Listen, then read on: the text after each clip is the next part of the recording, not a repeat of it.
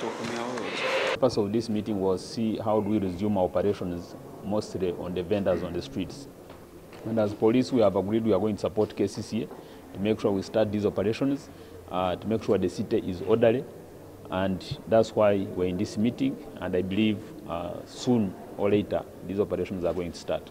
Feel empowered to resist any interference.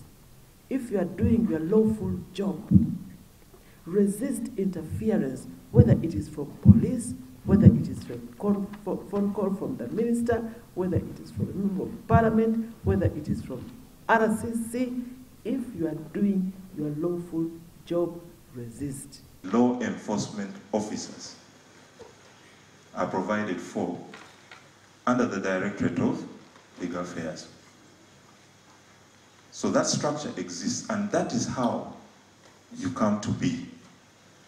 So no one should state that you are a vigilante group just plucked from anywhere and embedded in the system.